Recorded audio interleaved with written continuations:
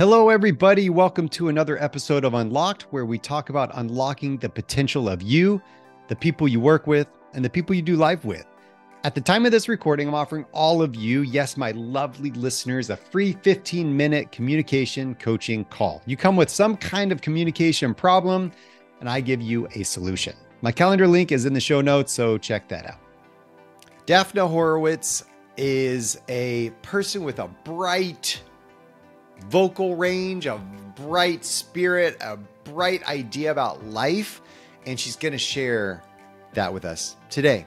And it was really fun interviewing her. I'm really grateful for her being patient and staying up a little later for us. She's located in Israel, originally from South Africa, and the insights that she shares today are really relevant, I think, for those of you in the CEO world, or working your way up to that, or I'm just going to say management in general. But we're going to talk specifically about the CEO world today. She calls herself the CEO coach. That is actually her title. And Daphna is a trusted advisor working with clients around the globe. She's created extraordinary results, built leaders in their businesses. Daphna actually comes from a very interesting space. I always like to understand where different coaches come from and inside my circle and different people I meet. She was actually an actuary at a corporation and a large consulting firm. And we get into that a little bit. I ask her specifically, what was the thing that you bring as a superpower from your actuary world into the world of coaching that helps you really strengthen leaders and lead these CEOs into the world in which they live? And she gives some great answers there that I think are really great. She talks about this ABC model that she uses to coach clients, and you're going to get some good tidbits out of that as well. So without further ado, here we come.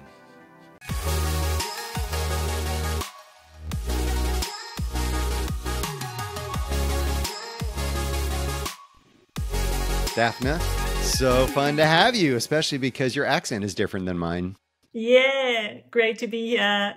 Definitely different accent, South African. Yes. One day I will venture to the world of South Africa. I have lots of South African friends, so I figure I don't have to go there because I just have South African friends. It's the same It's thing, worth right? a visit. Beautiful Yeah. country, really worth a visit. I hear it's amazing. In fact, you have, in that area of the world that you're in, that's different than my area of the world, you have hiked Kilimanjaro. I did. I climbed Kilimanjaro. Yes, it How was was that? challenging. It was challenging. Whoa, it was really challenging. I say I'm not a naturally sporty person. Hmm. So for me, that was part of the thing, to take on a challenge. That's a physical challenge. It was hard every single day. And at the same time, it was really rewarding. It was beautiful. And I learned a lot about myself in the process.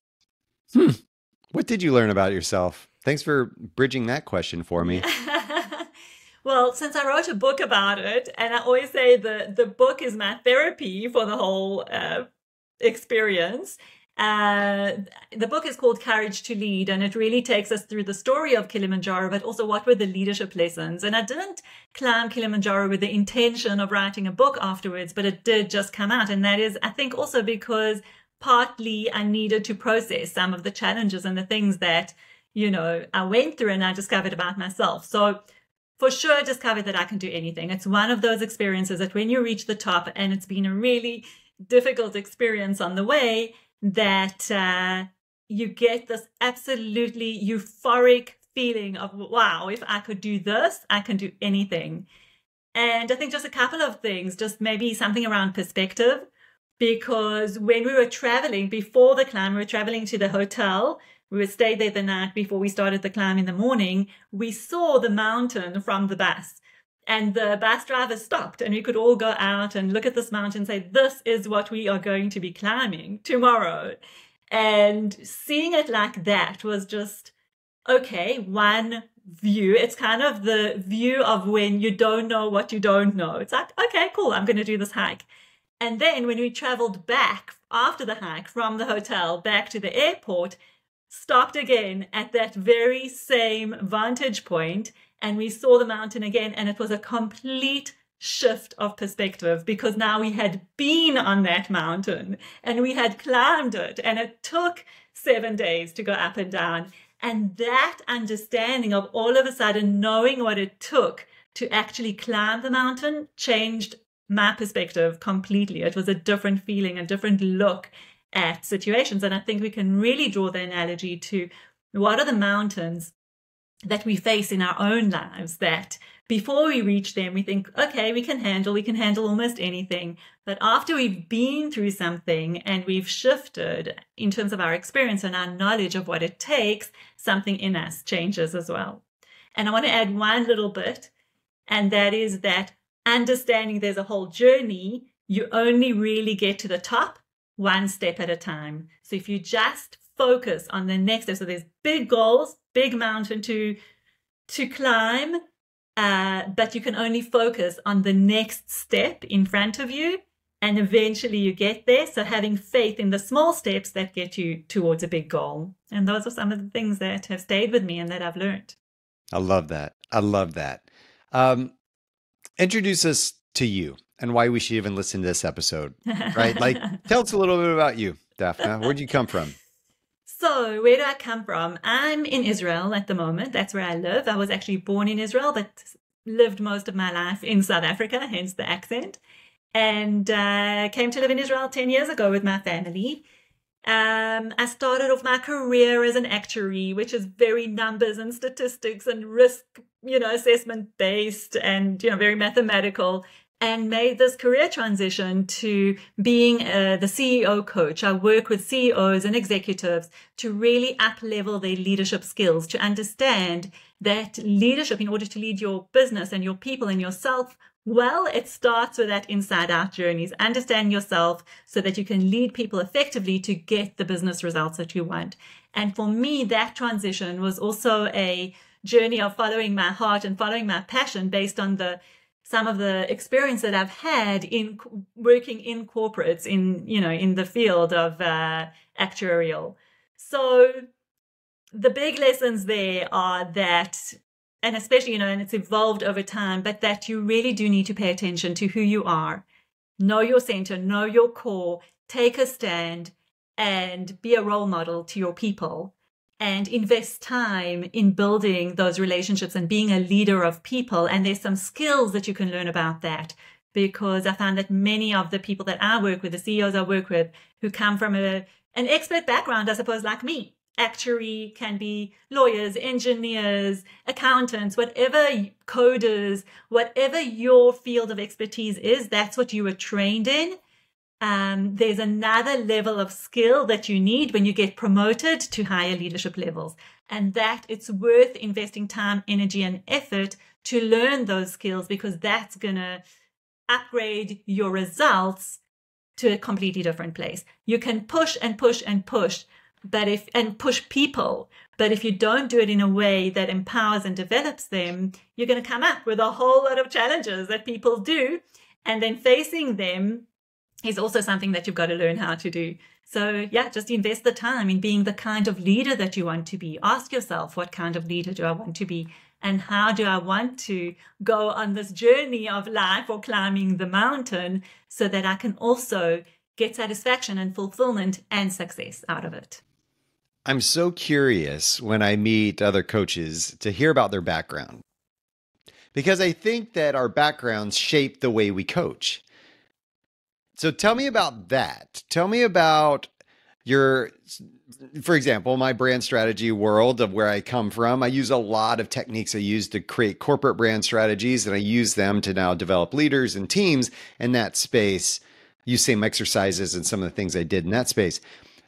And so what superpowers do you take from being an actuary that now you translate over into coaching CEOs?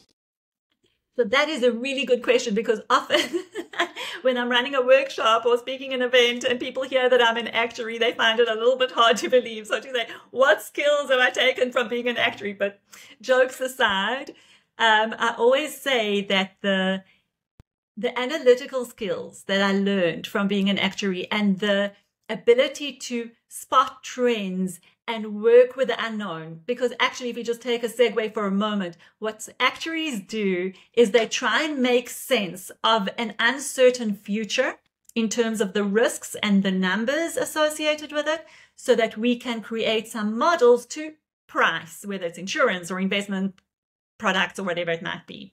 So what I say is, when I'm coaching people, it's the same thing, because our future is uncertain. We don't know what it's going to look like, and people are unpredictable.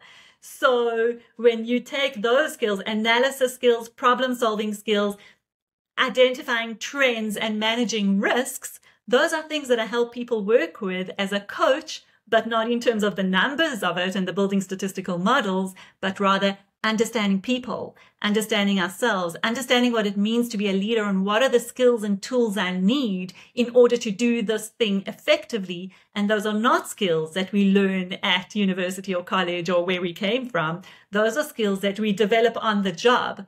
And having that additional support and that additional element, practical element of what does it look like for me, is invaluable. And I love that. I love that. So I love it so much. I love hearing that stuff. That's so cool. That's so fascinating to me.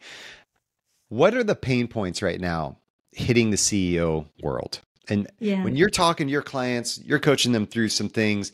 What are they experiencing? What are you hearing? Yeah. So I'm hearing a lot of things like this, the CEO has got a big vision, a way of thinking, something that they want to implement, and they feel there's a big gap between where they're at, the vision that they're holding, and where their team is at in terms of understanding them, listening to what they want to achieve, and following through, taking some accountability and taking ownership for this vision that the CEO has in their mind that doesn't always connect and align to what's happening in the teams that have to be responsible for execution. So what the CEO will complain about is that everything's on their shoulders, that they are constantly putting out fires or chasing deliverables, constantly on the go. They say things a lot of times and their team don't always listen. That's a common complaint. I've said this so many times, and then when I ask them what they think, it's like they've never heard about it before. And then there's the whole thing of virtual teams, people not always sitting in the same place, which is kind of the challenge that's been brought to us with this age of technology, which I think has got wonderful elements to it as well. And I would also say that it's that I call it the leadership gap. So where the CEO is sitting in terms of their own thinking, visioning, planning, strategic way of looking at things, and where their team is, there's a bit of a gap. And that creates a lot of loneliness for them in their role as well. So, they are the role model. They are the people that their people look up to. And at the same time, they need someone to support them, to coach them, to partner with them, to advise them. And that feels lonely because they can't really express everything that they're going through within their own organizational structures, and not with their board as well. They can't often be completely honest and open. So there's a little bit of loneliness there for them as well. They say it's lonely at the top. Let's throw out the cliche. Let's throw out the cliche. So what's the dream? What are they wanting? Yeah. So it's interesting because I do have those discussions a lot with my clients. And in fact, I had someone today and he said to me, the dream for me is that I feel that I've got people I can trust. So he said to me, picture this, that picture of the CEO sitting at their desk with a clean desk, the feet on leaning back in their chair, the feet on the table and their hands behind their shoulders like this, and just having a moment to enjoy the moment. And that's kind of a bit of a pipe dream.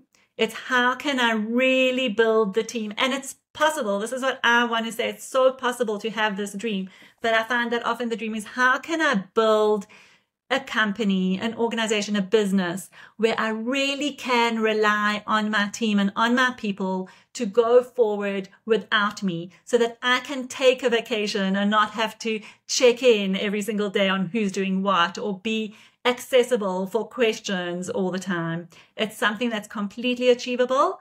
And I think that's part of the dream.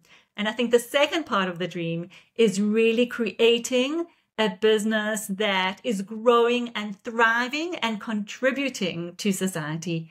That big visions in terms of what they want to achieve with their business as well. There is often, the complaints that come, whether it is from teams or whether it is from leaders, finger pointing or excuses, or these things are happening to me and I'm out of control and I don't feel in control and all these things. But when I talk to people, there's generally a real problem behind the problem. And when you explore that with them, so we'll talk about, this gap. There's a gap between where they are and where they want to be. And there's some stuff in the middle. Whether it's putting out fires, people aren't listening to them. They just feel alone. There's nobody when we talk about the communication with the team of trying to drive change or bring people along in change, but people aren't coming. What do you find is like one of the core issues with that? So can I give you more than one core issue? There is one core issue, and I'm going to go into more than one, because this is where kind of my own model of leadership, I call it the ABC model of leadership. And I think it really highlights the core areas of difficulty and areas where CEOs really do need to grow, and leaders as well. And the first one, which is the A, I think is the starting point. So my A of the ABC of leadership is awareness, and that is self-awareness. It starts with that. I think, and in my model as well, we've got the practical level and the deeper level. And self-awareness sounds like this, strange, what do I have to do? Like sit and think all day, or actually not. It's actually being on a journey of personal development and growth within yourself. It's being able to identify what are my strengths and what are my weaknesses. Where do I need to develop myself even more? And where do I need to understand that that's just not something that I'm good at? So perhaps hand over. So on a practical level, when you understand your strengths and weaknesses, when you understand what drives you, you know how to hire the right people to fill in those gaps. You know what you're strong at and where you should be putting most of your focus and where to leverage your time. You need to understand how you're working. Is it effective? Is it productive? Those are the practical sides. The deeper side of that is having a level of realness with your people, being able to really talk about when I make mistakes, when I feel uncertain about the future, when I am worried about something, being able to own some of those things yourself, because then you're creating a culture of exactly that kind of behavior with others as well. So self-awareness is key and critical to running a good business with a healthy culture. Okay, so that's A. So we move on to B. The B is all about bold moves. And this for me as well, the practical side of it is, as a CEO, I need to make decisions when I don't have all the information, when there are risks at play, and I need to make some assessments, some guesses at what are the risks that, the business can carry and what not. So practically, bold moves are required in your leadership as a CEO and decision making. I do say that a big part, I think, most of the job of a CEO is to make decisions. It's one decision after another. And there's even a concept of decision fatigue. On a deeper level, what does bold moves mean? It means that you need to find the internal core of strength, courage, and resilience within you to really make those bold moves, make those big decisions. And even when you don't know how it's going to land up, and there's a lot of uncertainty, which is the world that we're living in. That's our B.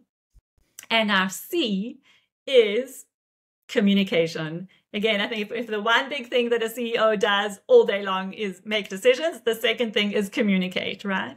And I think here, practical level, clear, crisp, informative communication, lots of communication. I'll also say there's no such thing as too much communication, because people do need things to be repeated so that they sink in. So that they get the messages across, so that they can really understand. You need to check. You need to have good communication, which also means listening. confrontations, difficult conversations, all of those fall under communication. Whether you need to pitch an idea, whatever it is, that's the practical side. The deeper side of that is creating connection, because that's how you create deeper connections, is with good communication skills. Then my C has got two more, which I'm going to quickly touch on. The second C is connection, connected relationships. And again, practically networking, we know that the people that we work with are the thing that drives our business to success. Deeper level is loyalty. How do you build loyalty with the different networks that we have?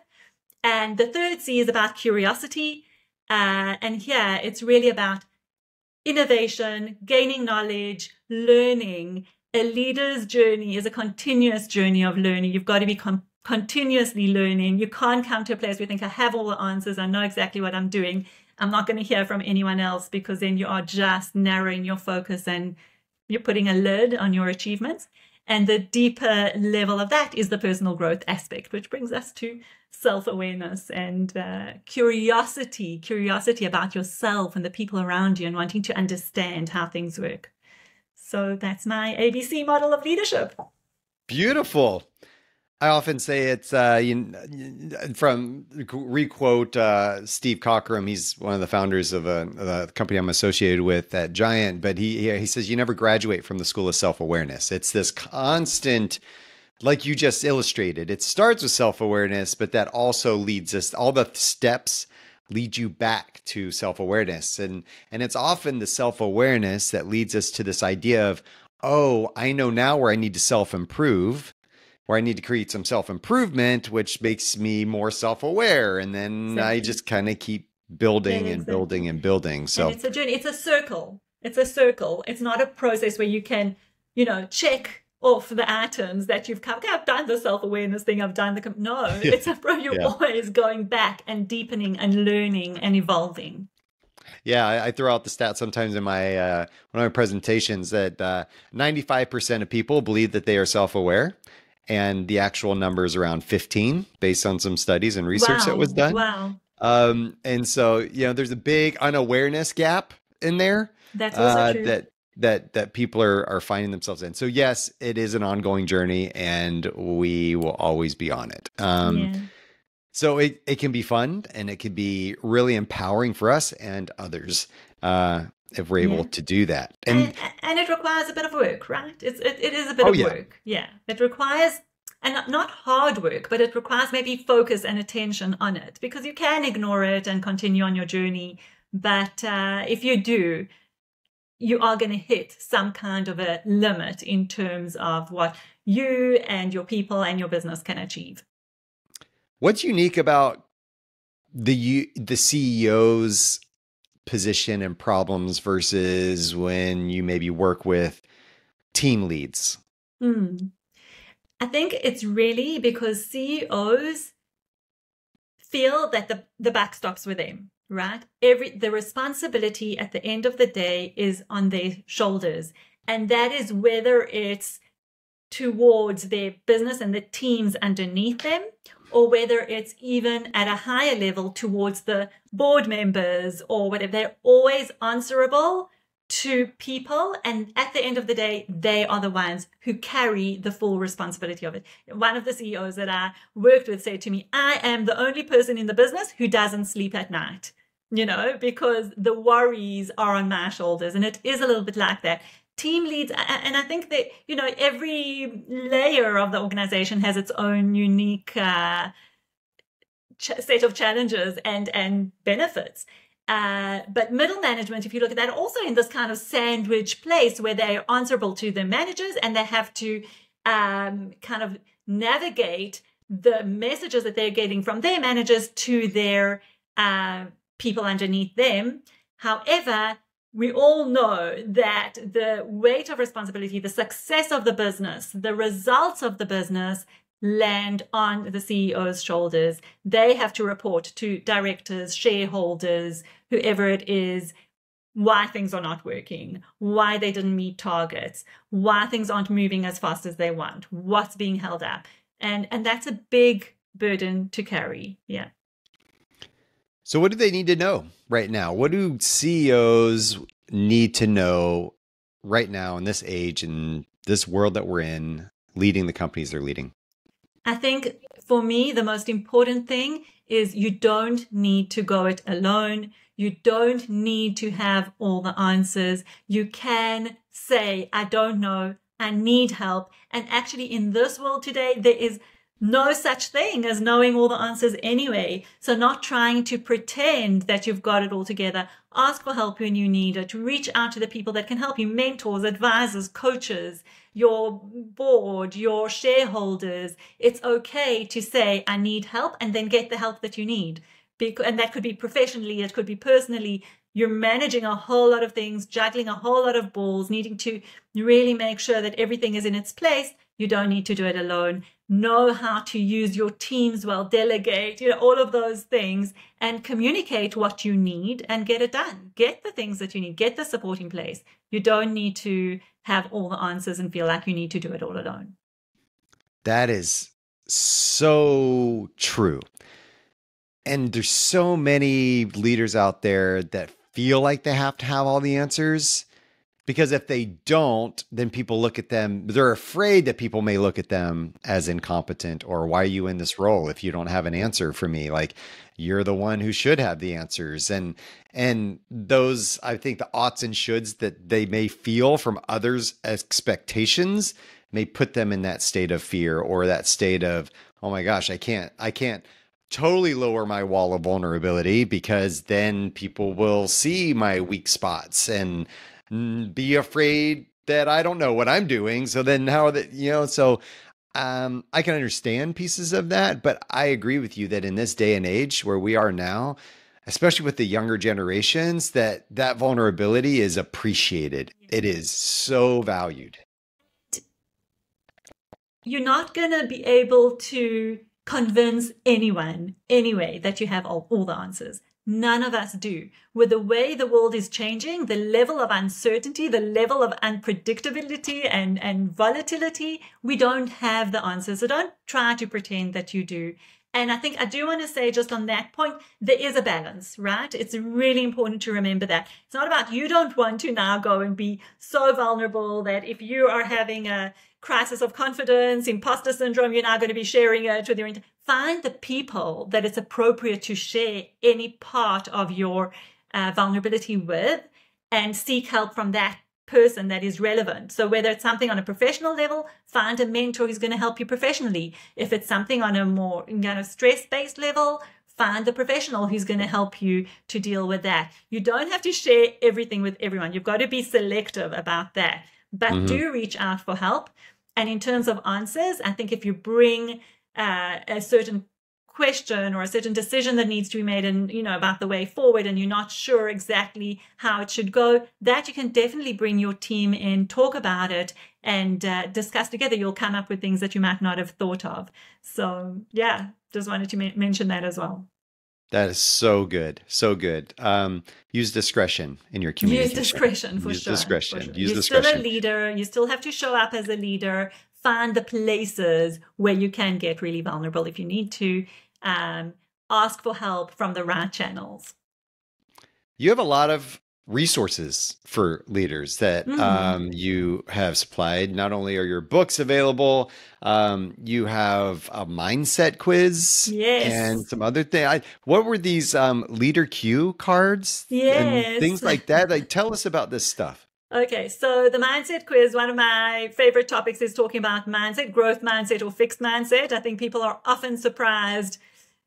What you were saying earlier about self-awareness, people often think they've got a growth mindset, and they're very surprised to find out just how much of a fixed mindset can creep in there. So the mindset quiz is really about assessing, do you have a growth mindset or a fixed mindset, and in which areas, in which situations? So it's really worth taking a look at that and, learning a little bit about yourself in terms of that. The leadership cue cards, I call them the coach in the box. It's open-ended questions that enable you to take a challenge or an issue that you're dealing with and kind of self-coach, go through the questions and ask them to yourself, write down the answers so that you can brainstorm and come up with different perspectives. And, it's great to work within a team as well. And then there's the leadership toolkit, which is also just a whole lot of tools that you can use to shed light on some of the areas that might be challenging for you and hopefully provide you with some tips and ideas to work with them. Powerful. Thank you for providing so much help to the world. I mean, it's great. I love it. I love being part of the solution. Yes. Where do people get in touch with you? How do people connect with you? Where do they get hold of your books, etc.? Yeah, books are on Amazon. I'm on LinkedIn. I'm actually on LinkedIn, YouTube, Instagram, Facebook. Those are my main channels. Easy to find me if you Google my name. I've got a website. Very easy to find me. Reach out, ask your questions. Always happy to connect.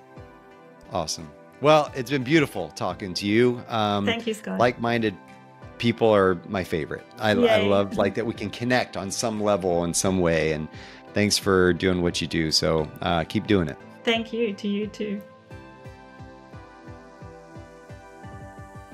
ABC. Awareness, bold moves, communication. Awareness about who we are. Awareness about what makes us tick. Awareness about how we're affecting others in our communication style. It is so important for us to be aware. Like I said in my interview, 95% of people believe they're self-aware. 15% of them actually are. That's a huge gap. And I want us to start with that and understand that it is an ever-evolving process. We are never, as Steve Cockrum says, we never graduate from the school of self-awareness. It is something we are always going to be doing. Taking bold moves, taking risks, those things that bring reward, not haphazard, kind of crazy, destructive risks. We're talking about calculated risks. And I think that that's where her actuary world kind of adds some value to what she's doing with her coaching clients. And then communication, clear, crisp, connecting with people, adding the element of curiosity in how you communicate, being open to being curious and others being curious, asking questions. There's a lot of things that we can do in that communication space that I think is going to be really, really important for us. What is the dream? The dream is having people you can trust. You can only do your job so well. Other people have to do their job as well. If you cannot trust them, there's going to be some problems. There's going to be problems with how we connect, our stress levels, the way we can perform. We have to be healthy ourselves, but we also have to help others be healthy in order to do their jobs that they need to do as well. So please go check out all Daphna's free stuff on her website. I mean, there's a lot of good stuff there. We didn't necessarily hit on her podcast called Leadership Live with Daphna Horowitz, but you can go check that out as well. She's got, again, those free resources. So I hope you will find some goods there. And until next time. If you want to find out more information about me or check out the show notes where there's going to be more information and links to the things referenced in this episode, visit skotwaldron.com. And lastly, I'm asking for a little bit of love, just a little bit. So please take a moment, follow, rate the show. The algorithms like that. It helps me get the word out. I really appreciate it. Thank you. And until next time, stay unlocked.